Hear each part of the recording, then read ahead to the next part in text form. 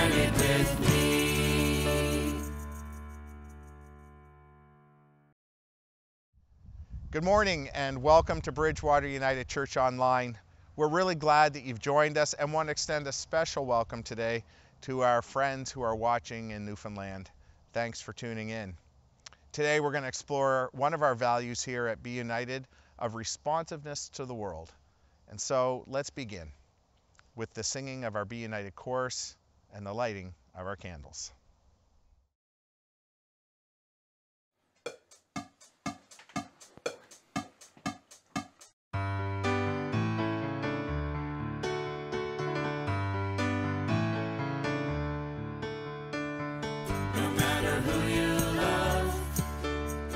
Skin color, age, or your means, whatever may keep you from knowing God's love, here is a place you belong. Come and worship, my friends, and just be you, so we see the wonderful light God placed in your heart. Be united with me. Be united with me.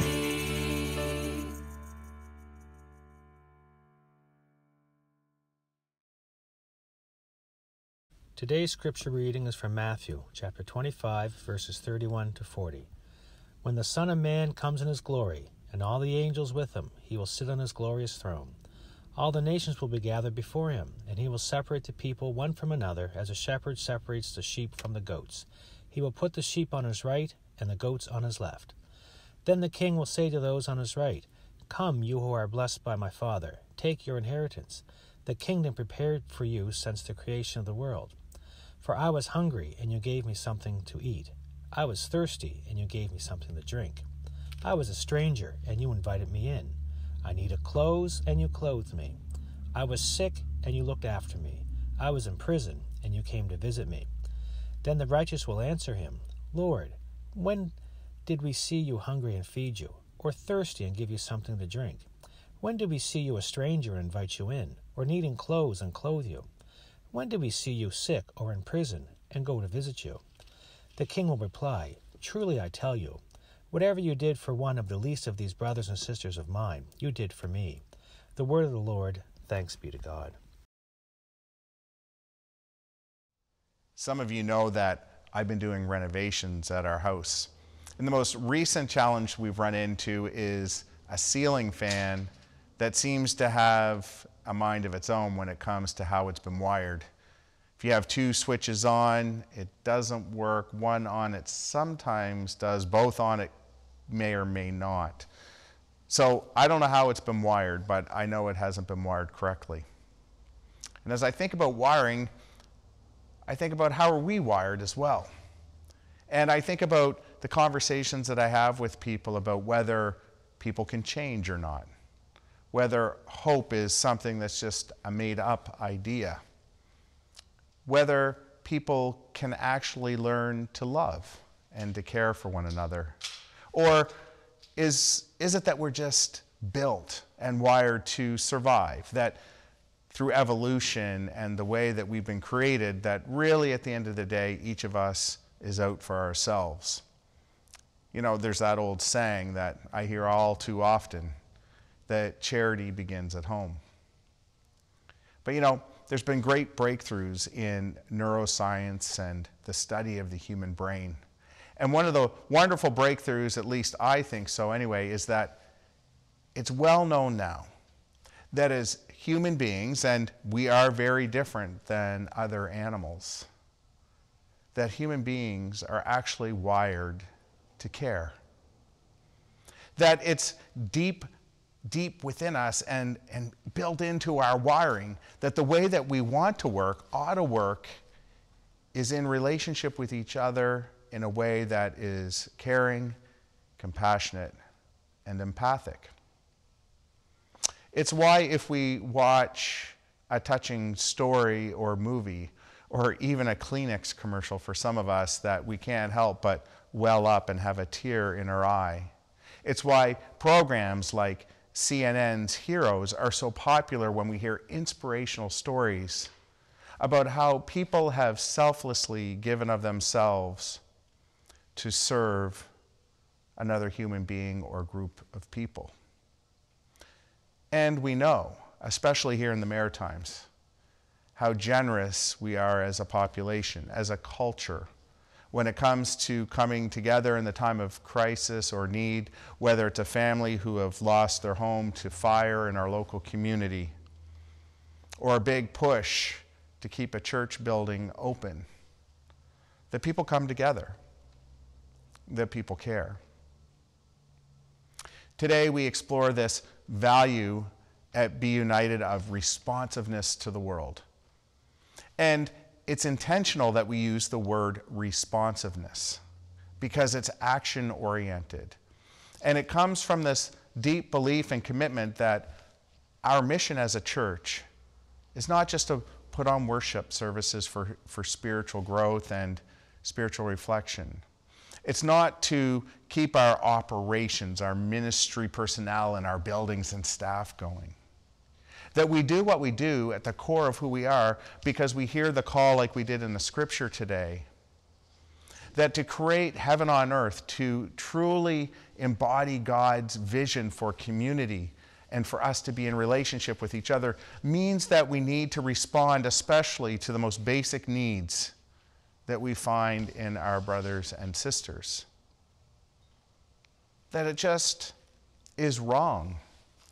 It's ungodly. That there are people in our community who are hungry.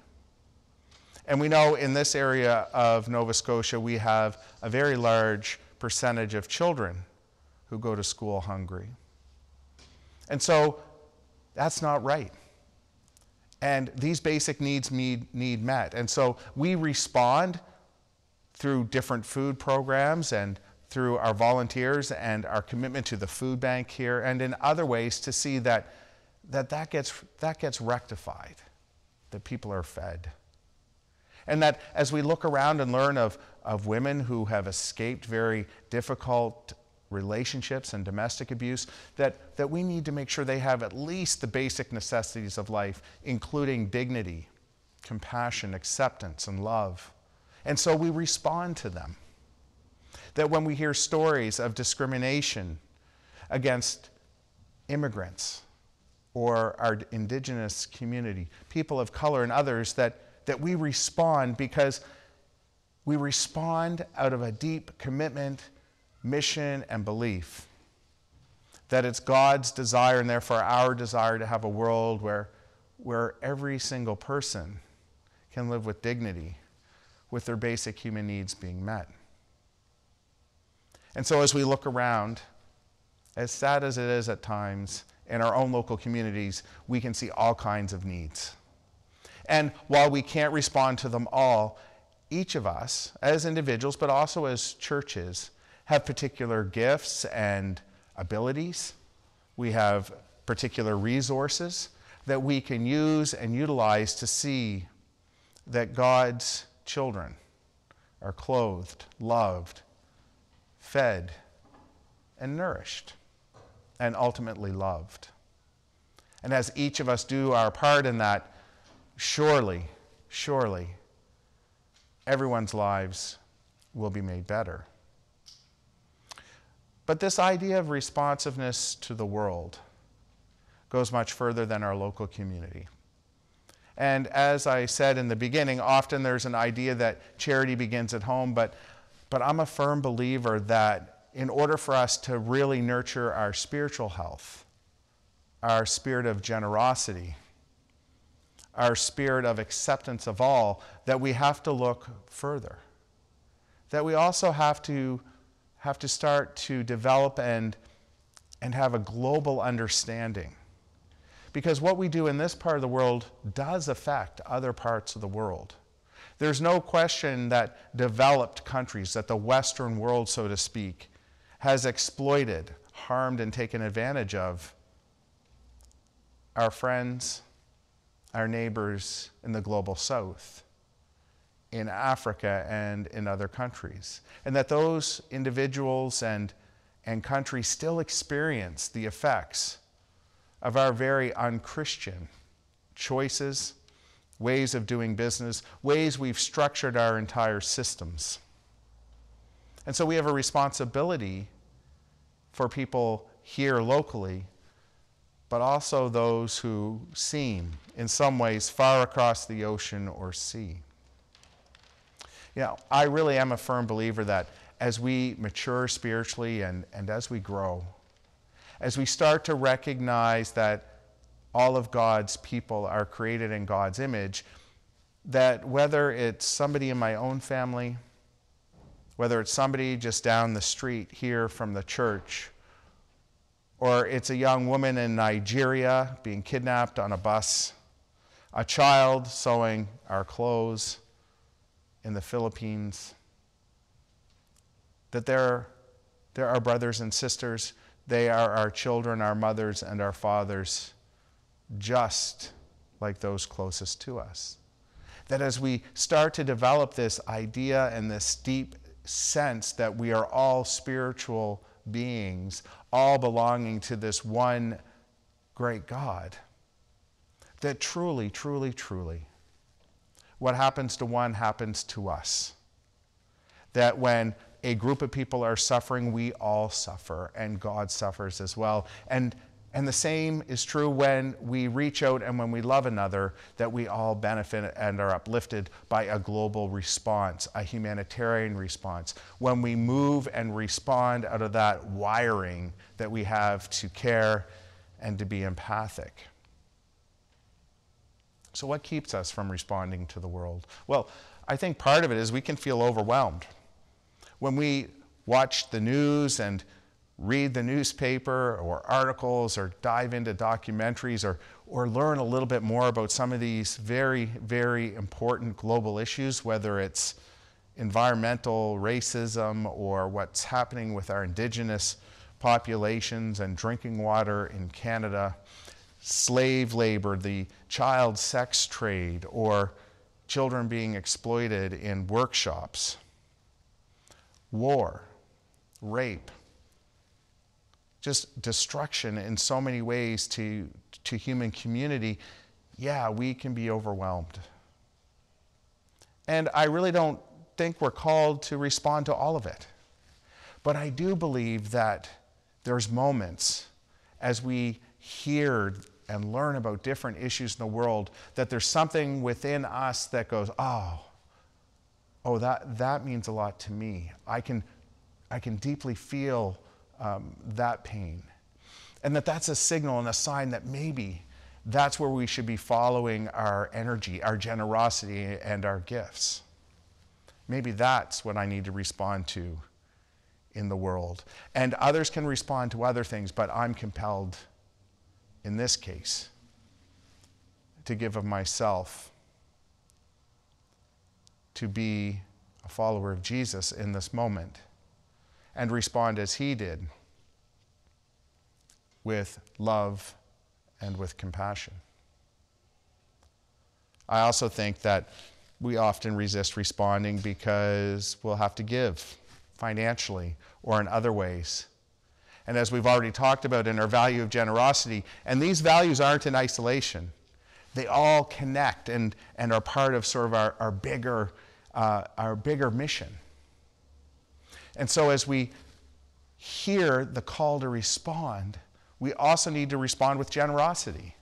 And this understanding, as we mentioned in that value, that all that we have is to be shared.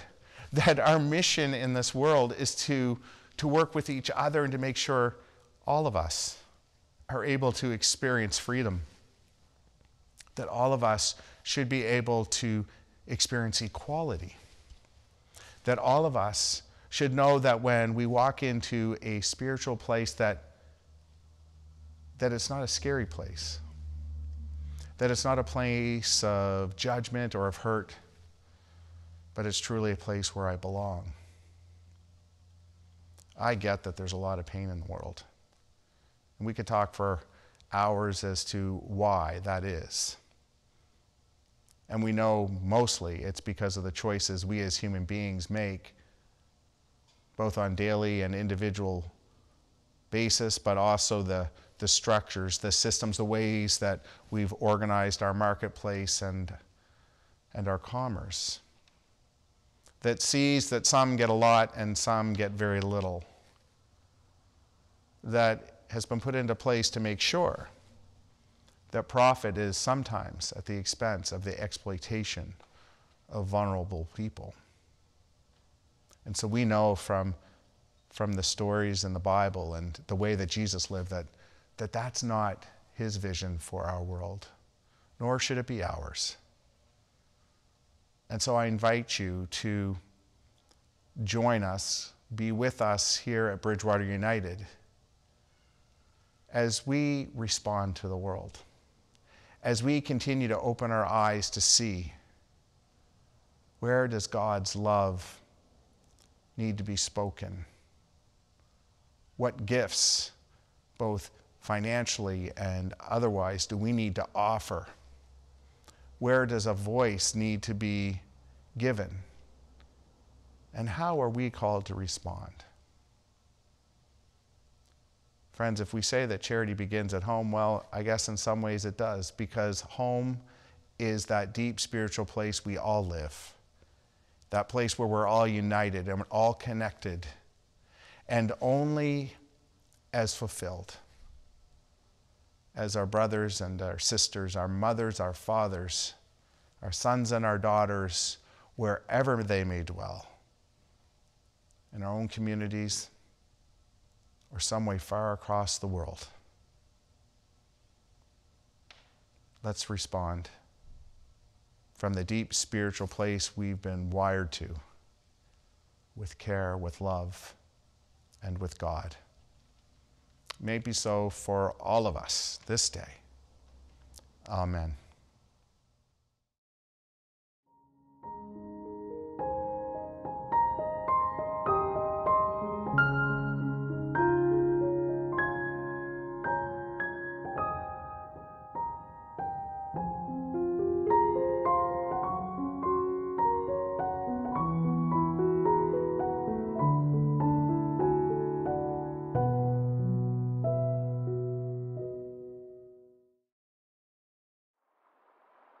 May your blessing, O God, give us strength for the journey.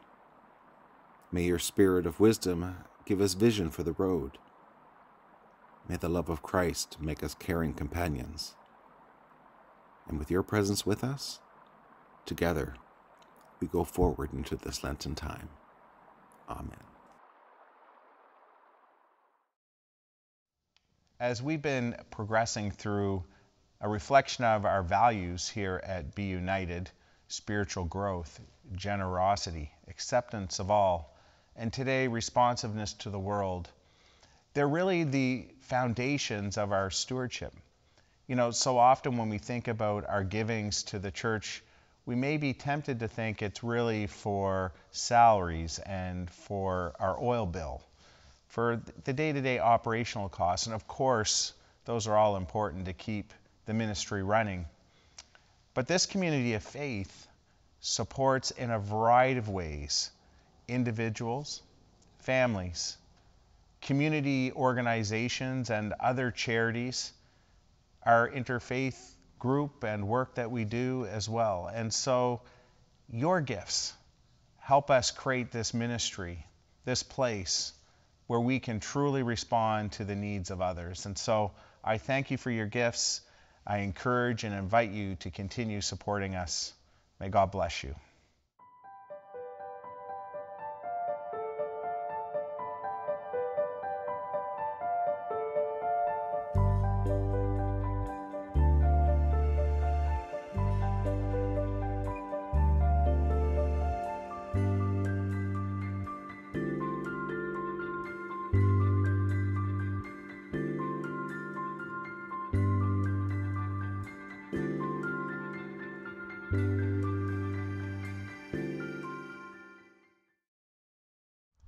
As always, we're really glad that you joined us today. And so as we go about the busyness of our week and our lives, as we see the needs in others, let us live our BUnited value and respond in love and in kindness and in compassion. May each of you know the wonderful blessing that you are. and that others are to you may be so. Amen.